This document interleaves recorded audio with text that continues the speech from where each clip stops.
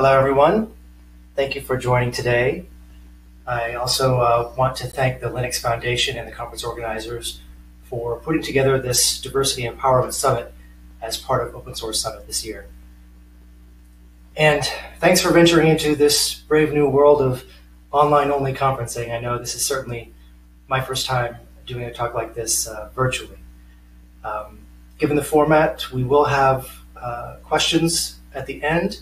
You can type them into the Q&A box on your screen throughout the presentation, and then at the end we'll take a look at those and see which ones we want to address as part of the conversation. Also, we can continue the conversation after the session in the Diversity Inclusion Track channel in Slack, so I'll be around there if folks want to have further conversation later. So, creating a culture of inclusion. Obviously, in this time, diversity and inclusion are pretty hot topics. And there are lots of reasons that this is important to me personally. In my past lives, I've been a queer activist, a social justice educator, an out gay man, and someone who generally just cares about humanity. And then I became a father. Now, these two delightful little children drive everything that I do and have me constantly thinking about what I can be doing to make the world a better place and safer for them. Because, let's face it, we live in a world where people are treated differently because of who they are and how they look. And we've all seen the way that the country has been responding to the latest bevy of Black deaths in America, from Trayvon Martin to George Floyd, and all those who came before, between, and since. There is a systemic problem we all need to address. Even for me, someone who has taken a hard look at issues of diversity and inclusion in the past, and who has a personal connection to racial inequality in America, I still feel the need to do more, to reframe my stance to be one of active anti-racism and recommit myself to fighting against all forms of inequality and exclusion. And that's part of the reason that I'm giving this talk today. Some people like to say that we live in a colorblind society or that we've moved beyond seeing race. But often the people who are saying that aren't the people who experience racism on a daily basis. We've all seen headlines about how tech has a diversity problem. Some of you attending this session may have felt it yourselves, whether you've personally experienced discrimination or just feeling left out. Or you've looked around your own organization and noticed, wow, everyone here looks just like me. Or conversely, no one here looks like me. According to research from Glassdoor, 67% of job seekers consider workplace diversity as an important factor when they're evaluating employment opportunities. And more than 50% of current employees want their workplace to do more to increase diversity. But what we know is that just getting more people into the room with different characteristics isn't enough. It's a start, don't get me wrong, but we need to take a hard look at the culture and what we're doing or not doing to be truly inclusive. Now, when I talk about a culture of inclusion, I mean a place where the organizational customs, beliefs, and actions truly honor and welcome all individuals, where factors like race, gender, sexual orientation, gender identity, disability status, mental health, body shape and size, religion, ethnic and cultural background, socioeconomic status, none of these things prevent someone from being fully involved. It's a place where people are not just invited in, but truly made a part of the organization. It's about creating a sense of belonging. So today, I want to suggest some things that you can do to help create that culture in your own organizations. The first thing is just to be yourself. You are valuable, and you bring a unique set of talents and perspectives to your organization. You should feel comfortable bringing all aspects of your identity to work with you. When we are our whole, authentic selves, we make it easier for others around us to do the same. And if we're going to truly value difference, we need to make it visible. When our culture is truly inclusive, the parts of our identity that make us unique become common and ordinary rather than strange or exotic. For example, I talk about my husband in casual conversation just as much as my coworkers talk about their opposite sex partners. It should be completely normal to ask for an adjusted work schedule because you're fasting during Ramadan, or to talk to your coworkers about the difficulty of finding the right hairdresser for your type of hair. Not a problem for me, but for my kids. We all need to feel comfortable expressing ourselves, to feel safe and included. Last year, I attended HashiConf before they went all digital, just like this conference. And there, I heard a HashiCorp engineer talk about how he unintentionally created a movement within the organization that led to the creation of pride stickers and other swag just by asking for it. He wanted to be able to be visible as a queer person in tech, and by doing so, he created a space that was easier for others to be visible as well. Now, it's not always easy, especially if you feel like you're the only person like you. But sometimes I think you'll be surprised what you find when you ask. If you work in an organization that doesn't respect you for who you are, try to find allies within the organization who can help you bring about the change necessary to create that culture. If that doesn't work, it might be time to look for a different organization that will show you the respect you deserve. Now, for some of us, that's certainly easier said than done. I know that I'm speaking from a place of privilege as a cis white male, pretty established in my career, and not everyone can take those kinds of risks. The second thing you can do is be mindful of the words that you use every day. Now, I'm not talking about political correctness. I'm talking about being aware of the language that you're using and how it's impacting the people around you. For starters, you can try using gender-neutral terms. I have a coworker from California who just calls everybody dude or bro. Basically, every sentence either starts with dude or ends with bro, and sometimes both. He's trying really hard to change it, but just like any other habit, it's hard to break. Or take my husband as an example. And his father, and I'm sure many other fathers out there, taught him that the polite way to address a group of women is to call them ladies. But that can be perceived as diminutive or condescending, and you also don't know if everyone in the group actually self-identifies as a lady. And there are lots of alternatives, but it takes practice.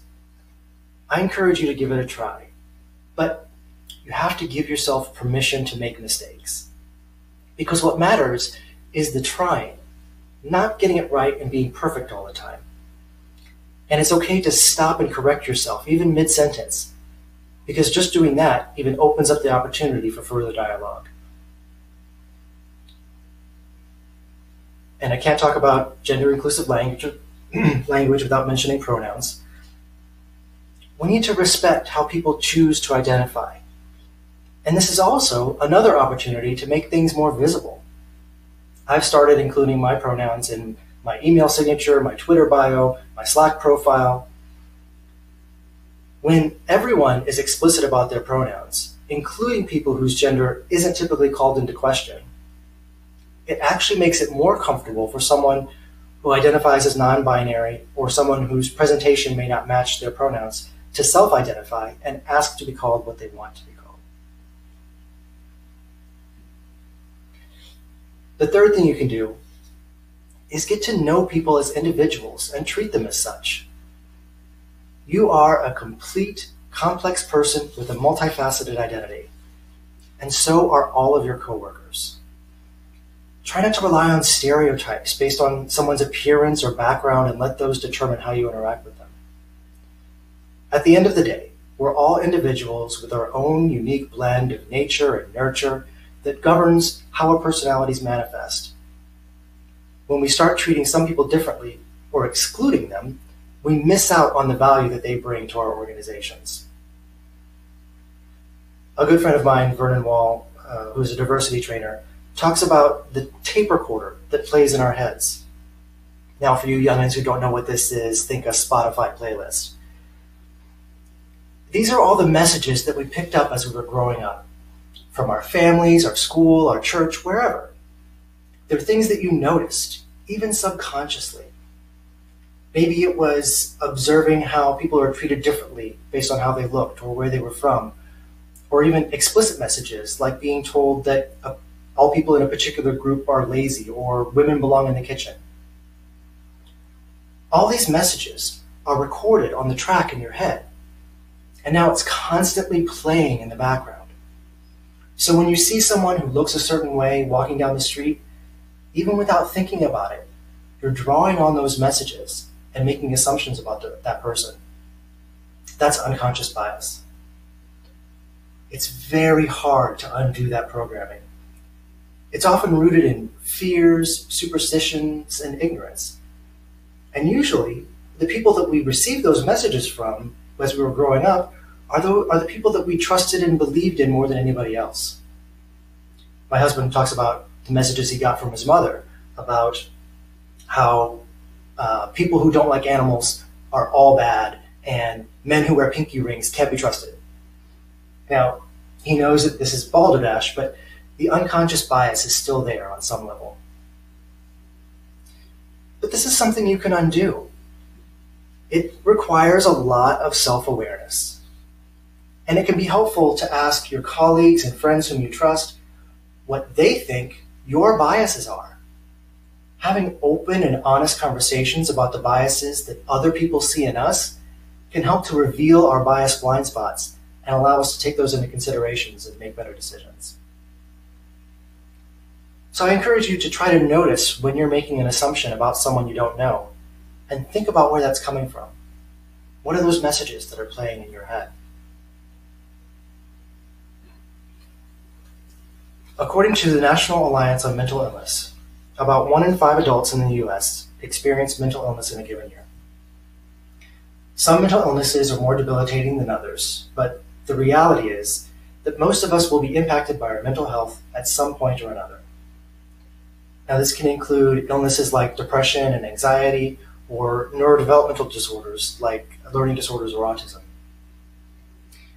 The fourth thing you can do is practice empathy and compassion with your coworkers who might be struggling with any of these issues. For most of us, our jobs are stressful, but it's usually a positive kind of stress that helps us improve and get better at our work. But we need to understand that we're all coming to work with different experiences and needs. For me, standing up here giving this presentation is stressful. I mean, I can check my heart rate monitor and tell you. But for someone with anxiety, it could be really hard. So educate yourselves about the signs that someone might be struggling. You don't need to be able to diagnose clinical depression to be able to notice when someone around you might be having a tough time and could benefit from someone just checking in on them. And find ways that are comfortable for you to check in and reach out. You don't need to be a therapist or have a degree in counseling just to ask someone how they're doing and see if they need help. Just asking a simple question lets someone know that you care about them. And it's probably best not to try to give advice yourself, but rather help someone find the resources that they need. There's an organization called Open Sourcing Mental Illness. They have a great resource about mental health and tech. They have a lot of videos and resources on their website that I encourage you to check out. And along those lines, talking openly about mental health can help to reduce the stigma around it and contribute to a more inclusive culture.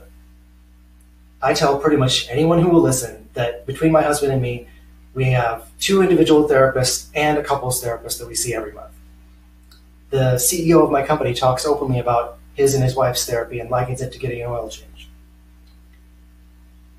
Be sure to take the time for self-care too. We all know that burnout is a real thing. If your company allows for mental health days or offers unlimited PTO, take advantage of those days when you need them, and be as open as you feel comfortable with your supervisor about your needs. The fifth thing you can do is pay attention to the people in your organization whose voices and perspectives are being marginalized. It's likely not even intentional. Now, how often have you been sitting in a meeting and a female colleague presents an idea, 2 minutes later a male colleague says exactly the same thing? Right? A lot of us have seen that. Or perhaps you've noticed that suggestions from your colleagues of color don't get as much attention as those coming from your white colleagues. Those of us with privilege have a responsibility to take notice and do something about it. So the next time that female colleague or that colleague of color presents something, chime in and say, hey, that sounds interesting, tell us more. We can't expect someone who is being marginalized to always be able to advocate for themselves. If you have colleagues who you feel might not be feeling included, check in with them and see how they're doing, and think about ways that you can be an ally to them.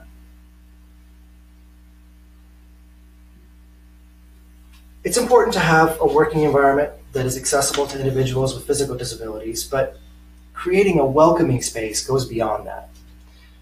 Someday, when we return to physical offices, go beyond thinking about accommodation and instead look at inclusive design, which focuses on making environments universally accessible and looks beyond disability. Think about what someone who has different needs from you might need and make that the norm rather than an exception they have to request. This not only helps the person who might need that accommodation, it's also a clear sign of inclusion. Make slide decks and websites that are easy to read by people with low vision. Provide trainings in a variety of modes for people with different learning styles. And it's not just about disabilities. Encourage your company to have lactation rooms, nap rooms, prayer meditation rooms to make your space more welcoming for everyone. The goal is to make sure that everyone is able to fully participate. I attended another conference earlier this year, and when they were announcing lunch, we had this chicken sandwich on this delicious whole wheat wrap and the wonderful roast beef sandwich on brioche, and then there's some vegetarian thing. Later in the day, one of the attendees was talking with me, and she said she had the vegetarian option, and she should have known from the dismissive way they described it that it was an afterthought, and she wished she'd gone out and bought something on her own. So I can tell you on that day, she wasn't feeling very included in the space. Another thing you can do is take a critical look at your hiring process. If you're involved in hiring in some way or another, whether you're a hiring manager or you're just asked to sit on interview panels,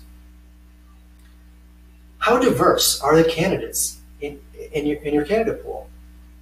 How can your organization actively reach out to candidates that have traditionally been underrepresented? Remember that unconscious bias we talked about before, that tape player, that Spotify playlist?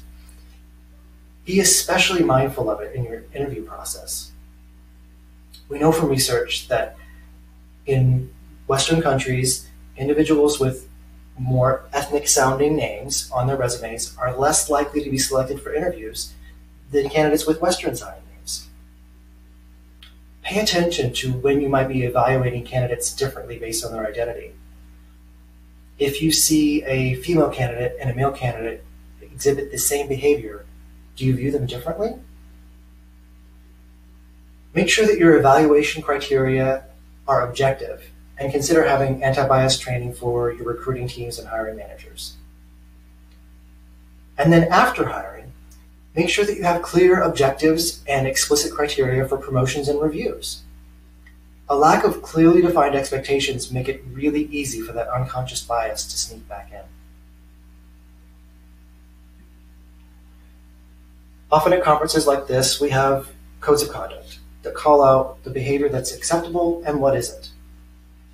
Encourage your organization to have a code of conduct for the company and be public with it.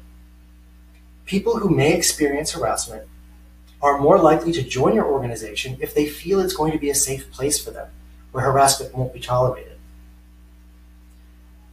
The 2018 Women in the Workplace report found that only 27% of employees say they felt that managers regularly challenge biased language and behavior when they observe it. Only 40% say that disrespectful behavior toward women is often quickly addressed by their company. And just 32% think their company swiftly acts on claims of sexual harassment. We can do better. And it's not just sexual harassment we need to be aware of. Don't tolerate jokes about mental disorders or biased language about women, racial groups, LGBTQ people, anything. When you see behavior that is inappropriate or disrespectful, speak up. Change will not come if we are all silent. Finally, take the time to learn about the experiences of people who are different from you. Look for books, podcasts, blog posts from a variety of perspectives. The uploaded slides for this presentation that I'll send a link out to later include links to suggested resources that you can use as a starting point to educate yourself more. I was recently reading a thread on Twitter about how to make yourself less of a clueless white person without asking people of color to do the work for you. And one of the great suggestions was, follow 50 people of color on social media and just listen. Don't comment, don't necessarily retweet, just listen. And you can do this with any identity that's different from your own. So that's it, right? We've solved the problem. Seriously, these are my ideas of things that you can do to help make your organization and yourself more inclusive. I encourage you to think about things that you can do that fit in for yourself and what you feel comfortable and maybe a little bit uncomfortable doing. And remember, this is a journey that we're all on together. None of us are perfect or have all of the answers. I appreciate the opportunity to speak to you today. Please check out this link to give me your feedback and download the slides. If you don't get the Pearl Jam reference, I can't help you. Now, let's take a look at the Q&A and see what questions have come in. All right. So, Yutsav asks, could you brief about the code of conduct that you mentioned a moment ago? I think we've probably all seen conference codes of conduct, right? Like we have for this conference, that spell out this is acceptable behavior, this is not acceptable behavior, and what to do if you experience something or if you see something. And usually it's, reach out to the conference staff, and they've usually been trained to deal with any incidents that might come up. So how I think that can translate to an organization is do the same thing. Have written down what is acceptable, what isn't acceptable. We don't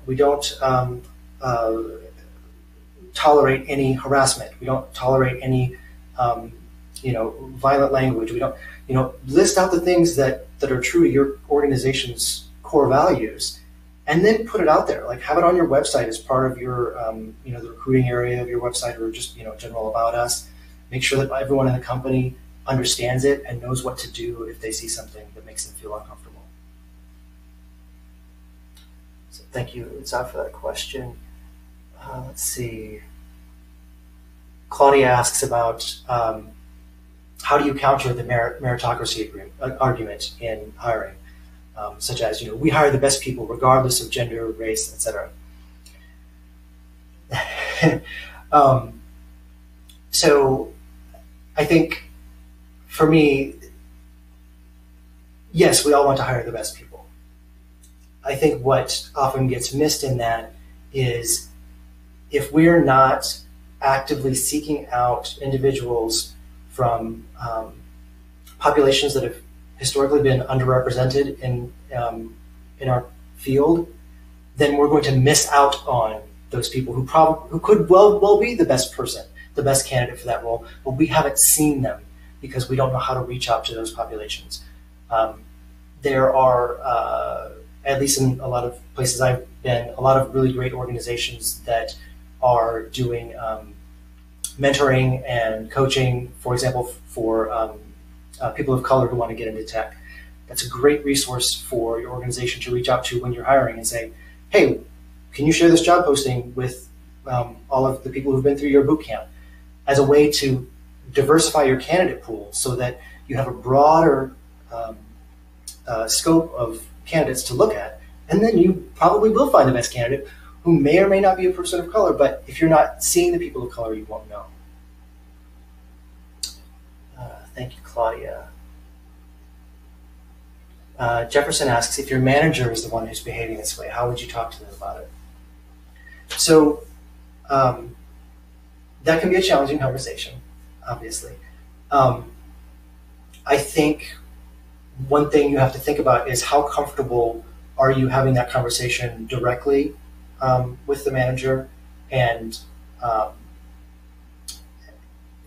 or do you feel like you need to go talk to someone above that person?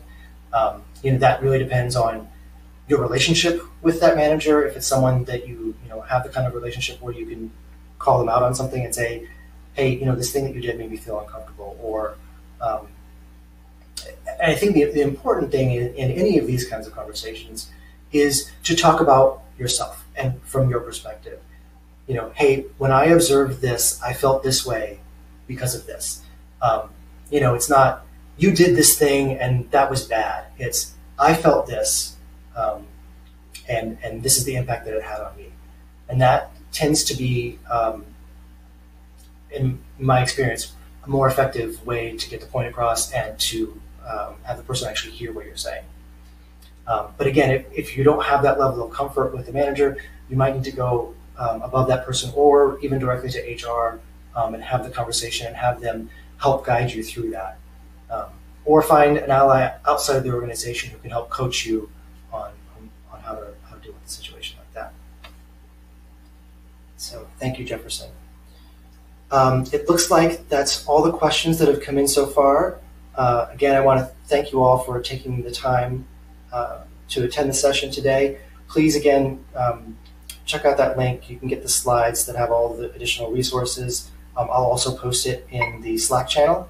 And if folks want to continue the conversation there, I will happy to join you there. Thank you again.